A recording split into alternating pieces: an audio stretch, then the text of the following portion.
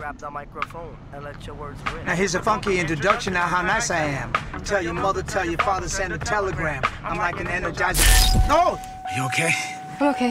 What the hell was that? I don't know. Was that the same thing that happened with the microwave? You can tell me. No, God, maybe your stereo is just old, like your stupid music. Today we have a story that's going to change the world. This is in Nigeria, electricity coming out of their hands. All teenage girls. Mom, I know some can, like, aim it. How does yours work? Hey, hey! There was one girl, I'd say it was a mutation. But it's hundreds and thousands. I'm a journalist. I want to tell you a story. It's gonna change things. What did you do? The world as we know it may never be the same.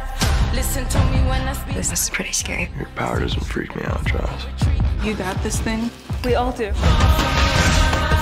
We got it because we need it. Whoa, whoa, whoa, whoa. You got any ID? Don't want no trouble. Smile for me. Well, you look nice when you smile. They're testing everyone. I have to keep people safe. This is invasive, it's unethical. I'm just asking for a list. You're gonna treat our kids like criminals? I feel something different about her. She has done amazing things. Dad, let me come work for you, so I can help. What do you want? My dad's money. Don't push me. What? Don't push I didn't even realize that I was living in constant fear. I want to see the world how you see it. This power has made me see a world that could be better for all of us. I just feel like 100 pounds lighter and 100 times stronger.